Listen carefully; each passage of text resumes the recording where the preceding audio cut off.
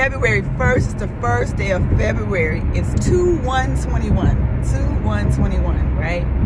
Oh my goodness. When I think about February, I think about love. Because, you know, Valentine's is like a couple of weeks away. And I think about love. Like, I'm going to tell you a little secret about me. I love watching love stories. I love watching movies about how the guy gets the girl gets the guy, or vice versa. I love love. I love love. I love love. And what I realized yesterday, I was sitting home thinking, and I was thinking about love. Like, what is love?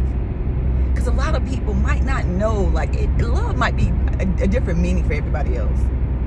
But as for me, it was a statement I heard, a quote I heard. I can't remember who it's by.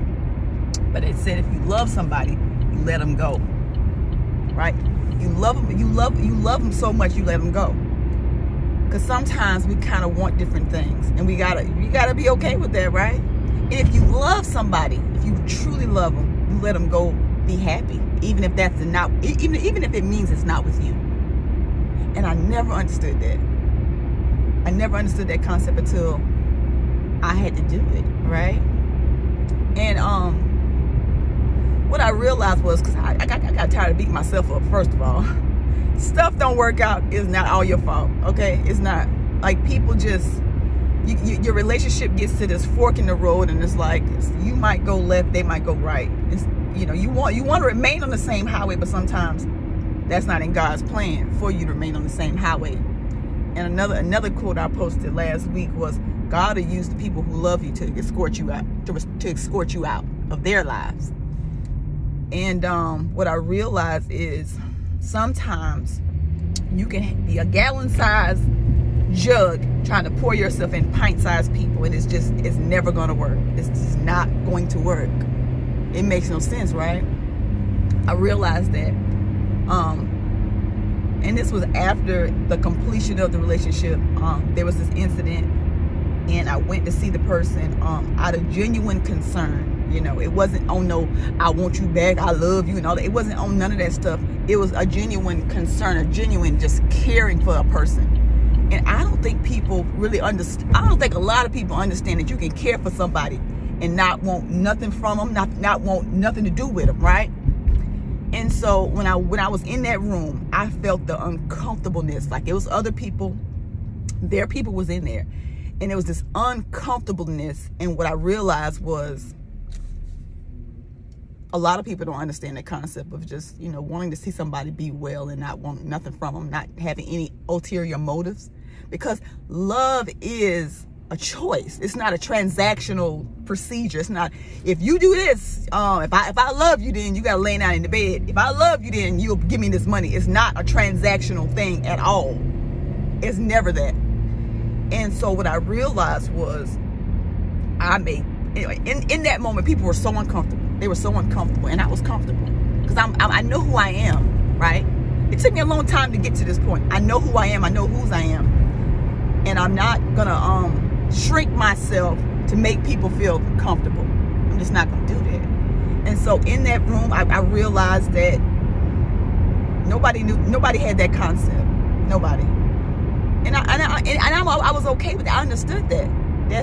Those were, you know, I wasn't there to intimidate anybody or offend anybody. I was there for genuine concern. And I feel like a lot of people don't know what that looks like. To just be genuinely concerned about somebody and not worrying about what people gonna say and what they're gonna think, because they're gonna do those things anyway, right? Never was concerned about that. My concern was, you know what, I want to see for myself that this person is okay, because I have genuine concern, genuine care.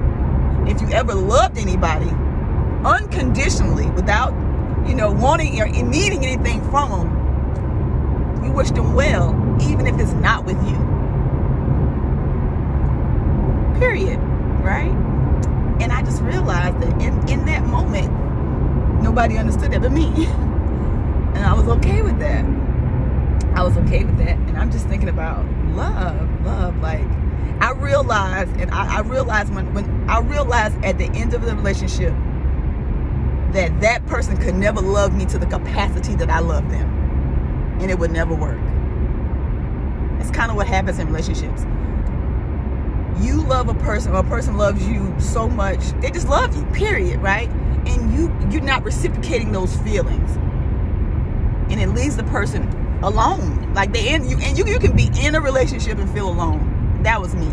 I was in a relationship for years and I felt alone because this person could never love me to the capacity that I love them. They didn't know how to, and I was expecting them to give me something they couldn't give me.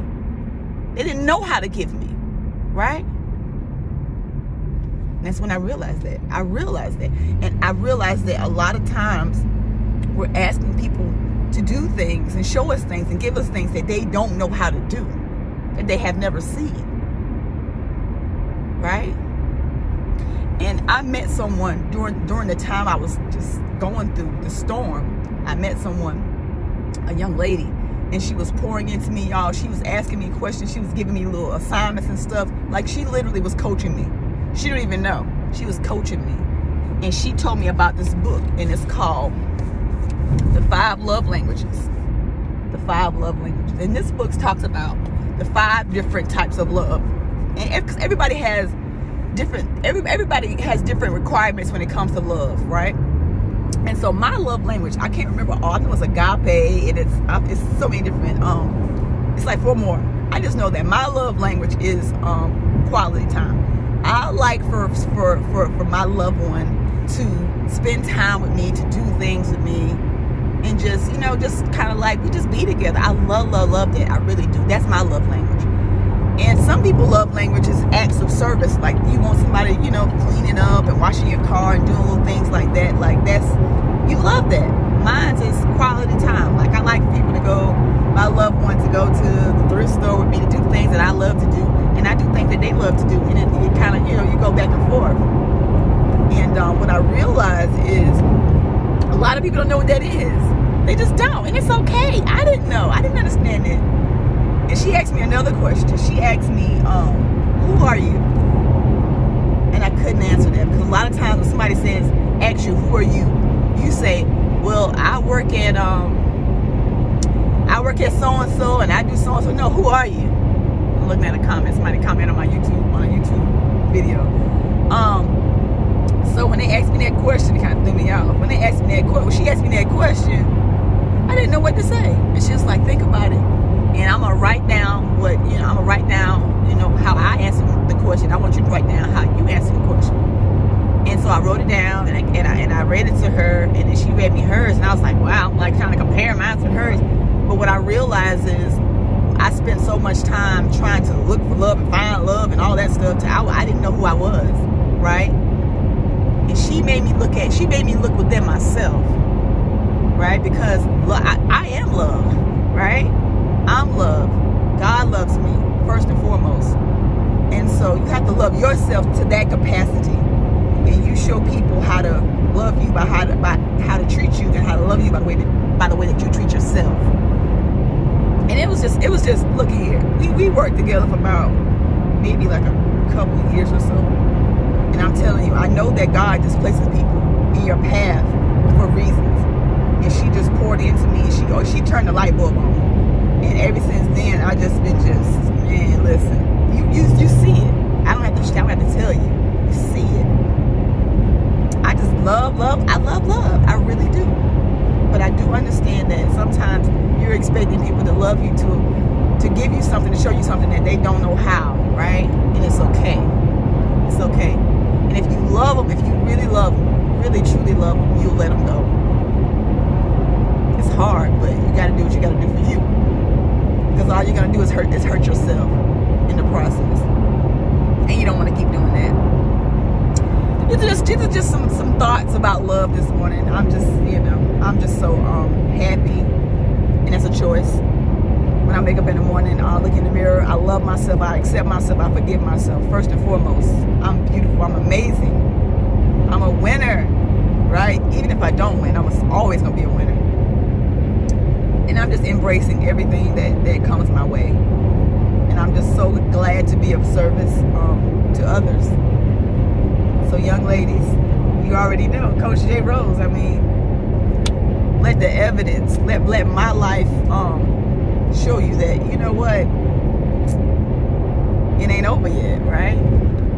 It ain't over yet. Choose you and love yourself. I'm telling you, I got a gang of knowledge up in this head right here, and I'm willing to share and help you guys get to that place in life where you just love yourself, accept yourself, regardless of whether somebody's in your life or not. So anyway, let me get off my let me get up off that the love station. Until next time, you guys have an amazing February 1st, Black History Month. Hey, you guys have an amazing morning. Be safe, and remember to be kind to one another, because you do not know what the next person is going through. So until then, peace and love. Happy Monday.